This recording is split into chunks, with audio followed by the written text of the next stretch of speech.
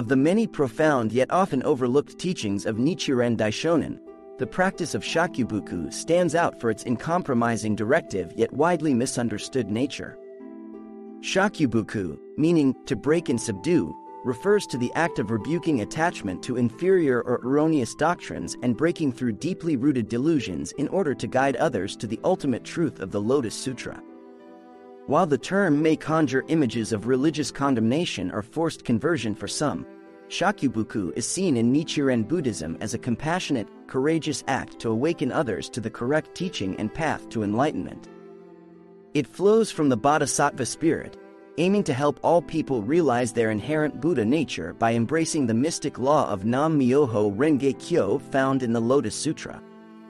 As Nichiren Daishonin adamantly declared, "Even at the risk of my life, I will not cease to advocate the Lotus Sutra."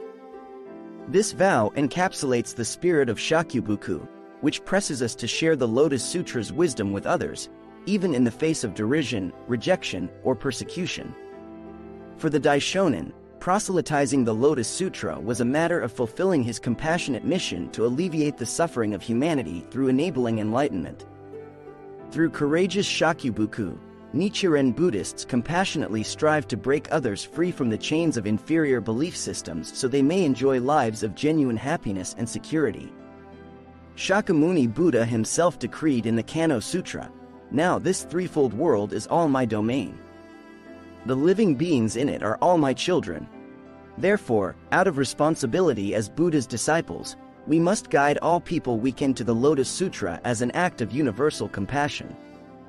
This raises the question, what constitutes an inferior teaching?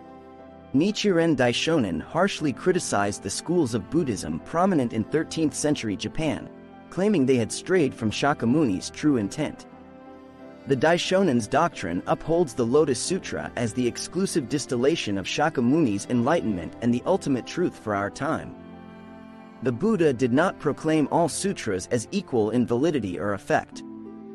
Hence, urging faith in the Lotus Sutra through Shakubuku is a way to free others from misguided views so they may develop a state of indestructible happiness.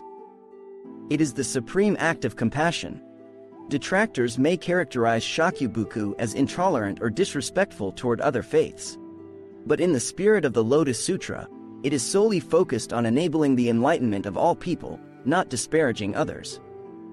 The Daishonin himself said, "Seated within the violet bamboo groves of India, Shakyamuni set forth principles that would fulfill what was lacking in the lifetime of each person."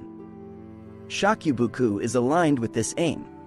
Therefore, while its practice may seem controversial in modern society, Shakubuku arises from the wish for all humanity to uncover their sublime potential by connecting to the law Nam Myoho Renge Kyo. It should not be misconstrued as an attack on others but rather an urgent plea to open their eyes to the gifts bestowed by the Lotus Sutra. Master Nichikan perhaps conveyed the spirit of Shakubuku most eloquently when he wrote, "One who rushes headlong into decisive battle, intent on achieving victory, such is the practitioner of Shakubuku." We must approach our efforts to propagate the Lotus Sutra with the conviction that it is unsurpassed in merit, possessing the power to unlock boundless wisdom and happiness for humankind. Through bold Shakubuku rooted in compassion, Nichiren Buddhists strive to fulfill their mission of establishing the true Dharma for the enlightenment of all living beings. They rush courageously and indefatigably into the decisive battle against ignorance and false views that regrettably engulf so many, determined to achieve the lasting victory of enlightenment for all.